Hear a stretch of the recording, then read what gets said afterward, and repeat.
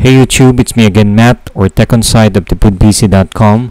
I'll show you a quick video on how to fix no audio in Kodi. So let's get right into it.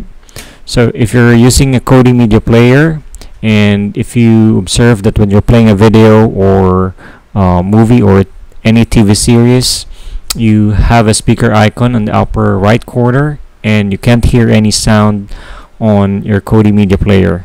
And when you move outside of the Kodi media player, you can hear your audio on your system, but when you move back again to Kodi, you don't hear any sound even after adjusting the audio output.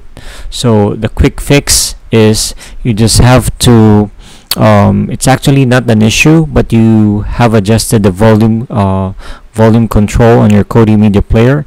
So on your keyboard, you have a minus or plus sign on your minus or plus sign keys on your keyboard. You just have to press the minus sign to decrease the volume, but if you press the plus sign, that's to increase the volume.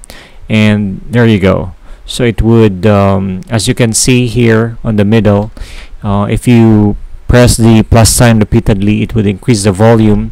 If you press the minus sign, if you press and hold it, it would show the icon, the speaker icon, which means that it's on mute. But if you press again the plus sign, it would increase the volume and you will hear a sound on your Kodi media player.